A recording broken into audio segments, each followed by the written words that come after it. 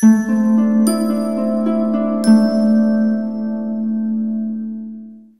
a couple of things I'll say. One of my favorite quotes is by, I think it's by Gloria Steinem. It says, "It's not just about raising your daughters like your sons, but it's about raising your sons like your daughters."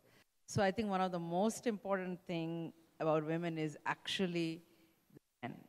How we treat them, how we raise them, how we train them as everything from sons to husbands to fathers, everything. So I think it's a very important aspect. It's not just a women's fight alone. It's sort of, we need to bring them in as partners. It's a very big thing.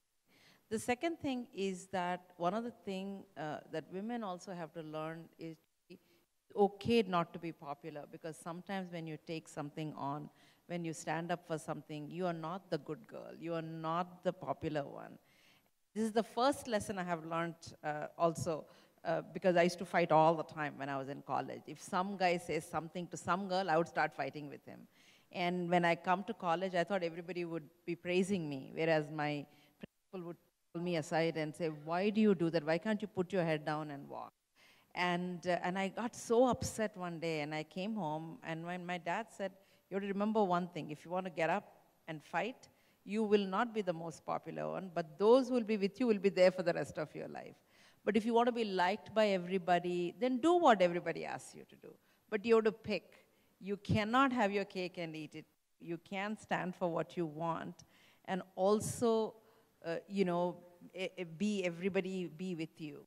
And it doesn't mean you have to be the mean one or whatever, but sometimes when you stand up for things, you may be alone initially till the right people come along. And this is one of the things I tell a lot of the women. I think we are conditioned from the time we are children to be the good one, be the nurturer, to be the one who takes care of everyone. Even before anybody asks, we take it on ourselves. So I think sometimes we have to stop doing that and ask someone else to step in also. So I think we have to change our own need for always being liked, etc. So these are the two things. I think it's very important for me how we treat the men around us, how we train them to not say certain things or not behave a certain way is equally important as standing up for other women.